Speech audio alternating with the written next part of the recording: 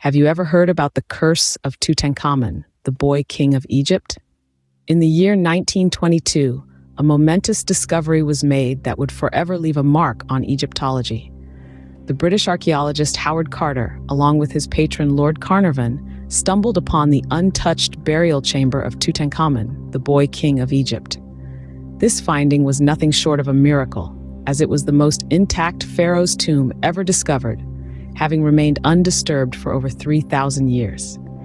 Inside, they found an array of treasures that left the world in awe.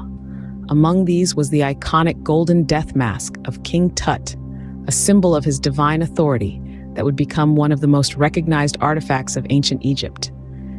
This moment of triumph was celebrated worldwide, shining a new light on the richness of ancient Egyptian civilization. But little did the discoverers know their moment of triumph would soon be shadowed by a series of unfortunate events. As the tomb opened, so did the whispers of a curse. The first to experience the curse's dire consequences was Lord Carnarvon, the financial backer of the expedition.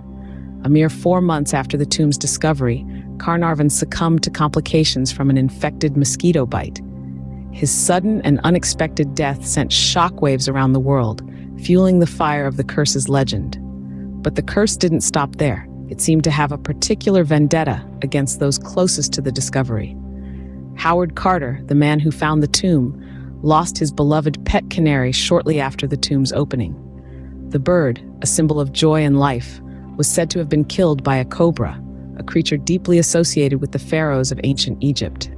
These incidents, along with others, paint a chilling picture of a curse unleashed, a testament to a pharaoh's wrath from beyond the grave. Coincidence or curse, you decide. What if I told you science may have an explanation for the so-called curse? Now, let's delve into what may truly lie behind the legend of Tutankhamun's curse. Scientists suggest that the illnesses that befell those associated with the tomb's opening might not have been supernatural in nature. Instead, they might have been caused by exposure to mold and bacteria. These microorganisms, lying dormant for centuries in the sealed tomb, could have caused severe respiratory issues and other illnesses to those unprepared for such exposure. Another fascinating theory deals with the power of belief.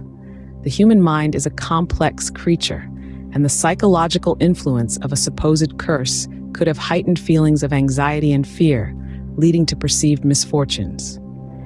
So, was it the wrath of a disturbed pharaoh, or just a series of unfortunate coincidences? The mystery of Tutankhamun's curse continues to intrigue us, even after a century.